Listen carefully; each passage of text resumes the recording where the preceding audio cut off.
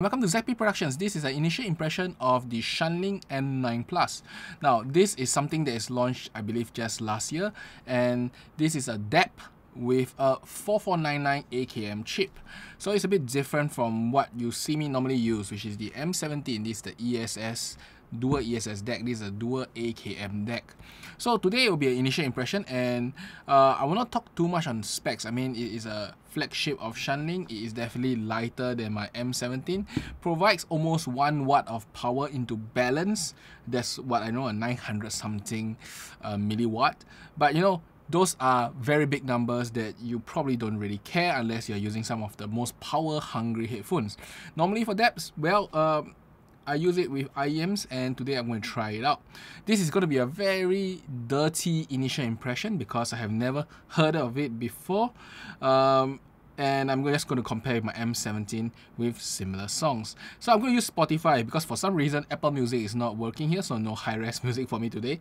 And we'll take a look, or should I say, take a listen of the sound quality. Now for this test, I'll be using my U12T here. This is a U12T, and this is with the EBT stainless steel tips, and it gives one of the best clarity and most liveliest sound that I ever heard from a IEM.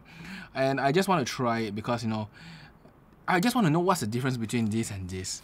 Whether is it even worth to, you know, change to this, or should I keep my, you know, brick here. I find that a lot of time this brick is good for testing because it has all the weirdest ports in the world, but you know, I don't really need most of the ports. I mean 6.35 when I use it, maybe during Can Jam for testing some headphones, but I'm very interested to actually test this out. So for the first song, I always like to use my Edo song. Let me see, should use the other Edo library.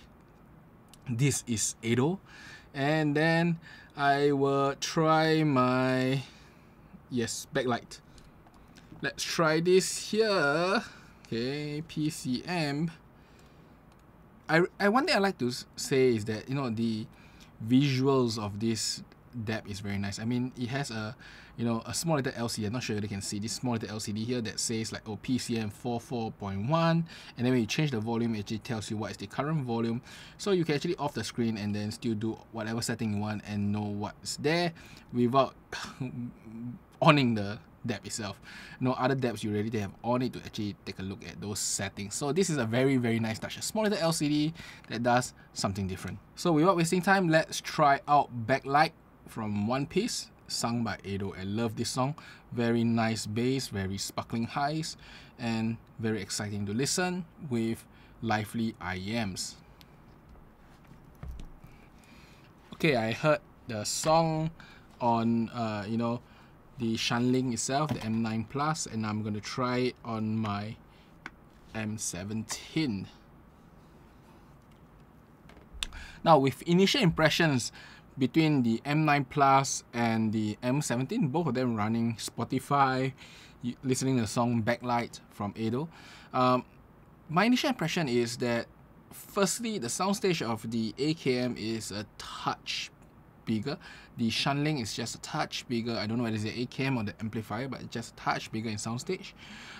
In terms of dynamics, I do feel that the M17 dynamics is a bit more punchy, while the Shanling is just, I guess, have a little bit more atmosphere, you know. So you can say sounds a little bit less dynamic too, while the M17 is really dynamic sounding and really clean sounding between the notes. This one has a little bit more something filling the gap kind of feel.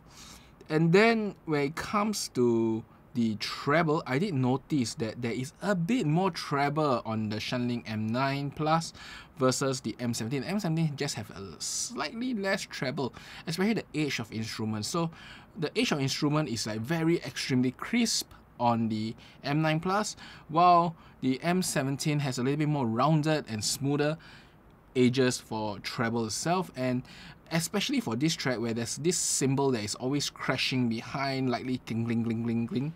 I don't know how to really put it, but on the M17 is like smoother sound, you know, it doesn't, you know, call attention to itself, while on the M9 Plus it does call attention to itself, and depending on your tolerance it can be a little bit too much. But to people who love treble and the edgy clean music, you know, this can probably work out. Now, this is, of course, backlight. Let's listen to another song. This time, maybe something from, I don't know, YOASOBI. Yeah, I will listen to The Blessing.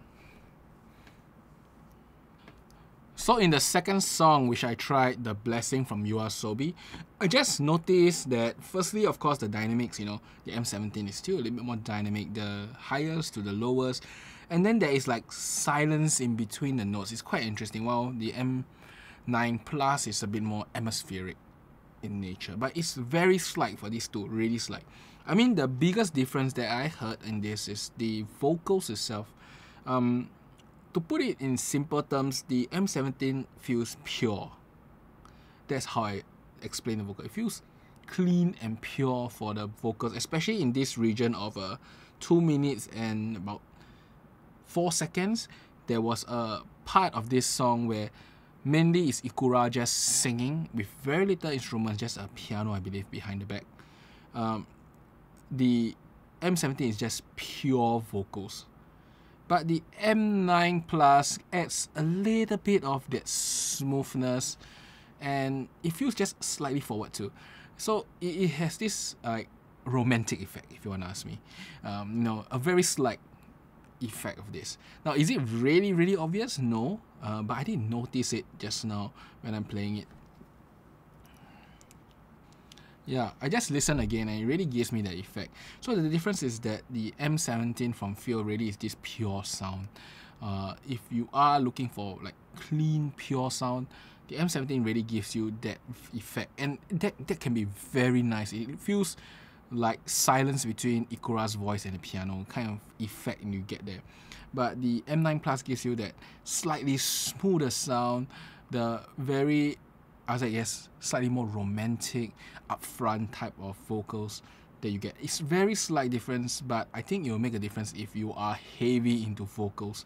The M9 Plus may be slightly better there, but if you're looking at dynamics and tracks with a lot of instruments, I find that the M17 will give you that little bit more separation, the differences, even though the M9 Plus do have a slightly more soundstage, but the M17 is just this pureness that separates everything so cleanly for the IEMs to listen. I mean, it's a very interesting effect, and I really enjoy it. But rather than me just keep saying stuff, let me listen to one more music to give you a better impression, right? Now this one, the next one, I want to play something from Egoist. Egoist has really nice. I think Departures is good. Now, Departures is a very vocal-heavy song. So if you're interested in Japanese vocals, female artists, and you want something really smooth, try the Egoist Departure. This song is just about, this lady at the start that sings in this very smooth and very calming voice for the first 1 minute plus. And I can tell you that for this one, again, it's a very different feeling. The M17 is just pureness. It's literally pure music. Like in the dark, silent room, instruments are playing. While the M9 Plus have this atmosphere to it, this smoothness and a slight touch of warmth in the air. Plus, when the vocals are playing, it just feels a bit more, slightly more bodied and, a little bit smoother. And when she starts at this point at I think 1 minute, then she starts going higher, it feels like, there's this very smooth transition up that gives a bit of goosebumps when you're listening to the M9 Plus versus the M7. M7 is just this very pure understanding of the sound. That's how I put it. Now, which is actually better? It depends on personal preference. I really don't think either is better than the other. But for me, if I was to pick pure vocals, I think the M9 Plus from Shanling is a better choice than the Fiio M17. But the M17, when it comes to rock, pop, or anything with tons of instruments that is couldn't crash around, and Eido's music, because Eido's music is very heavy in instruments, I think the M17 will be better. But for just now, the Departure, hands down, M9 Plus is better. So there is a difference, and this difference it's a very personal preference, and I don't think either one is better. Now, I won't be using headphones to try today. I assume that, you know, this one, at least from spec-wise, should be more than enough to run any of the headphones I have here, at least those that I have here in my table, on my table, not in my table. So, I think that, you know, the M9 Plus is pretty exciting to me. I mean, it is a smaller, significantly smaller depth than the M17. It also gets warm. It gets warm to the touch after usage. It does only have 2 ports rather than an insane 4 ports. USB below with a micro SD that is easy accessible, while there is also a USB, multiple USBs and micro USB below, and even a special power socket, and even a coaxial, I believe this, yeah, the coaxial. But you know, as a depth itself, if you're going for a lot of vocals, you want slightly warmth in your mids, and you want a little bit more edge in your music, because as I said, the treble here is also slightly higher. It gives a bit more definition to the edge itself. But when it comes to vocals, is where the magic is. I mean, if you are looking for sheer cleanliness, impact, and separation, and then you want every single detail displayed to you, the M17, the pureness, really when you listen side by side, you can feel the pureness in the M17, while the M9 Plus have this just more filled-in sound, more atmospheric, a little bit more smoother, instruments are a little bit more clear and crisp, and then you have the vocals that are really smooth and a little bit more forward and powerful. Everything is just a little bit, you know, just to note that the whole purpose of any form of deck, in a depth especially, is to play music as the way it's expected to, recording, you know, and stuff. It's not going to do some magic to you. But, you know, when you are listening to good music, using high-end equipment such as depths and IEMs that are really good, I mean, you are really pursuing for the last mile. And I can tell you that the last mile here is just so different from the last mile here. I personally do not know which is better. I personally do not. If I'm listening to departure-like sound just now, I would choose the M9 Plus. But if I'm listening to a whole array of music, I'm probably more inclined to the M17 because of its versatility. Its sound quality is really more versatile to play anything. It's not like sterile and boring. It's just this absolute silence in between instruments, and then you have the music playing. It's a really nice experience. Now, that being said, when I look at this, yes, you know, the M9 Plus it looks just slightly smaller, but actually it's a whole lot smaller if you look at it from every single dimension. It is shorter, it is less you know, wide, and it is definitely slimmer, and it's also significantly lighter if you hold on the hand like this. I mean, I'm not sure, you know, I can tell you that you can feel it's probably this plus an iPhone equal to this weight. You know, that's the difference. That being said, the price-wise, I do know that this is slightly higher than the M17. But because they are so different, I'm more inclined to just say choose what you like. I mean, the price difference is there. I believe it's a few $100s.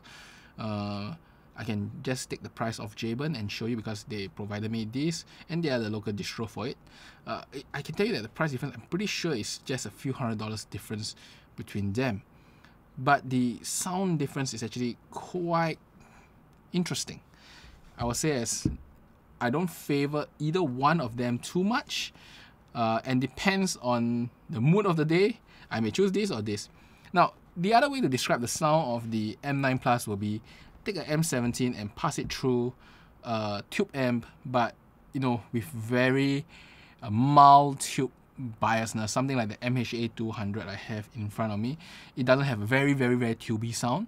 Something like this is very close to the M9. Probably the M9 is still a little bit more solid state feel, but you know, M17 with the MKH 200 gets you slightly beyond the M9 Plus. This smoother vocals, they are slightly more forward, things are a little bit clearer, and you still have all the bass impact and stuff. Something like this. I mean, I can't really describe it fully because I didn't spend that much time, but it is definitely something different. Now, when it comes to operation, I do think that the operation of the M9 Plus is better though. I do like the wheel here, and it clicks, so it's easier to turn, and this wheel just doesn't have. The only good thing of the M17 here, it has an endpoint, while this one doesn't have an endpoint, but it is very nice and easy to turn, and it is a little bit more intuitive to turn here than to turn at the top. So the intuitiveness is there, and then the controls at the side, you can actually control the depth and the music quite easily. And the most important part is that small little LCD at the top, and this allows you to see what is the bitrate that's being played, and of course the volume being played without even on your screen. And on your screen is integrated to the volume knob at the side, so it's very intuitive. You know, you can use your thumb to control your volume and then off your depth together. So overall, I think it's a very good showing. I will probably try this out a few more days and then come back to you guys with a final impression of this device. I'll try it with another IEM, and that IEM will be the Noble Onyx, which is a bit more warmth in nature already. And you know, I wonder when that pairs with this, will it give you even a warmer and smoother sound? It's going to be interesting. And when I got time, I'll try also with headphones with this device. I think this is a pretty nice alternative to the M17. Yes, it costs a bit more, but the quality of sound is also slightly different, and this may be the kind of sound that may tickle some people, while this is for some others. And that's about it for today. This is the initial impression of the M9 Plus from Shanling, and I will see you guys again next time. Bye bye.